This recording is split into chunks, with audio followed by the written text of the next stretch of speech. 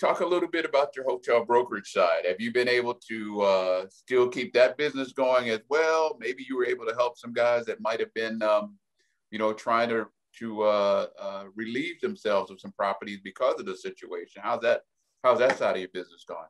So during the year 2020, that was also very difficult because, the sellers didn't know if this was going to go on forever. And now the value of their hotels were really affected, or if, by miracle, we would see a spike up in a big, nice recovery.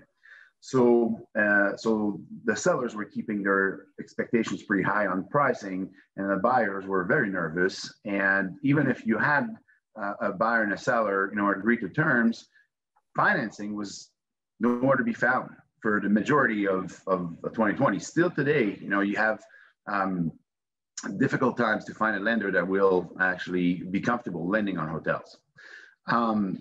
But I've seen this change in the last quarter of 2020 and 2021. So on the upper echelon, where all the CMBS notes are, I'm talking the bigger box, the bigger hotels, and the industrial or corporate owners, they usually don't have any personal guarantees towards those loans, and they have access to their lenders directly. And it's either, here's the keys, you can come after me anyways, or they'll do a workout of some sort with those banks. So that is actually being taken care of at that level, if you want.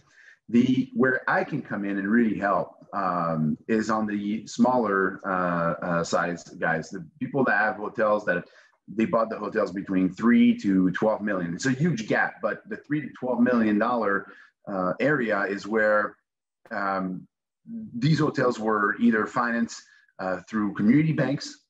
There's usually a recourse, meaning that there's personal guarantees involved, and those smaller banks cannot just write off these notes, right? So they have to, and there's a personal relationship between this banker normally and the borrower, and nobody wants to break that. But at some point, if you can go on, right? The banks has the responsibilities, and this is where we can come in. As a broker during the first downturn, I helped a lot of these mid-size owners or smaller size owners to either unload the hotel for what they owed or a little bit more than what they owed, I was able to successfully structure several short sales where the bank takes a little bit of a haircut, but we still make sure that the borrower personal guarantees are not enforced.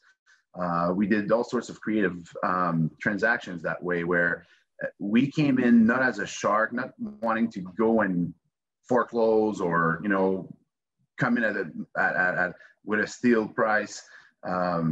We came in with the intent of protecting the borrower as much as we could, representing the bank, and having a deal that would be beneficial to the buyer as well. And by creating those win-win-win situation, community banks don't see us come in as a threat at that point. Neither does the borrower. We're here to help. And hopefully the PPP money and the stimulus package are going to allow most of these guys to survive 2021 still, and hopefully things really pick up during third and fourth quarter this year, and we can not look into flurries of foreclosures. But if that doesn't happen, we can help on the brokerage side. We definitely can help the mid-size owners to survive this as well and deal with their banks on their behalf, and vice versa.